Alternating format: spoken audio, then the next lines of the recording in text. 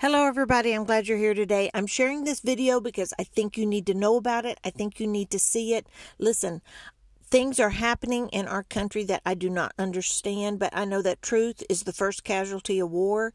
And so I think that as time goes by, the best way we can exchange information is like this. If you see something in your area, you post it also. That way we can share it and kind of know what's going on. Now, this was a military train clearly moving equipment. I live in the Texas Panhandle in the southern part. This train was moving west. What struck me about it was so freaking long, y'all. You're only seeing a third of it. So that's the thing that really struck me. There's a lot of equipment being moved right now. Now, I get it. These trains, they are used. Yes, I have seen them. The last one I saw one like this was probably 2 years ago.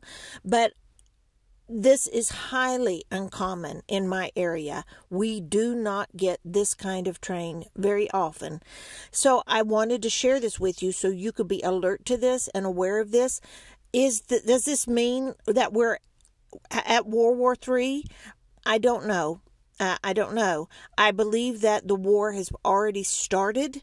We just haven't really announced it yet, or I don't even know if we ever will announce it.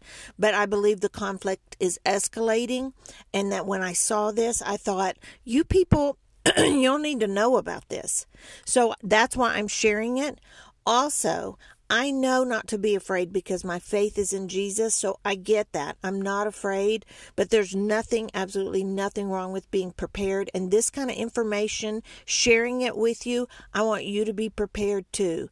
So, y'all, do with this as you want to. Stay safe, America. This is Gina Lima Charlie. I'm out.